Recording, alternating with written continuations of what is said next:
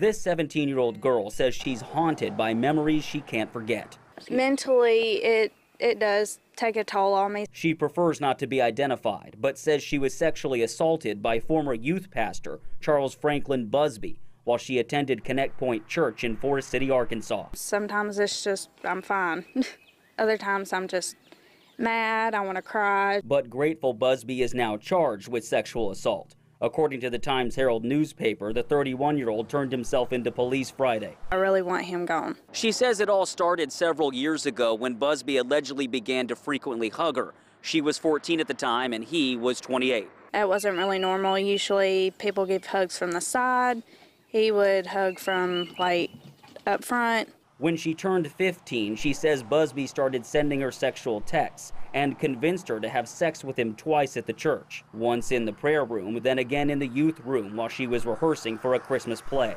He told me not to say anything. But now wishes she would have said something sooner.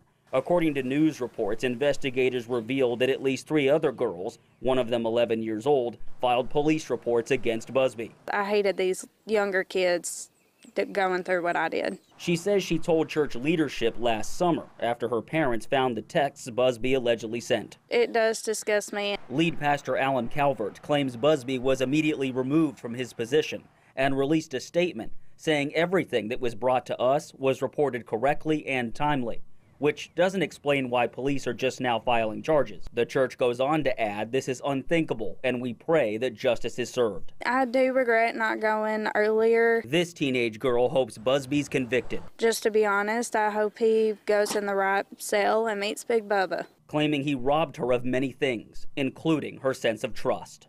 In Forest City, Andrew Ellison, WRG News, Channel 3. Now, our news crew went to Busby's listed address, but a woman told us to leave. He has not been charged in relation to the other alleged incidents. We'll keep you updated.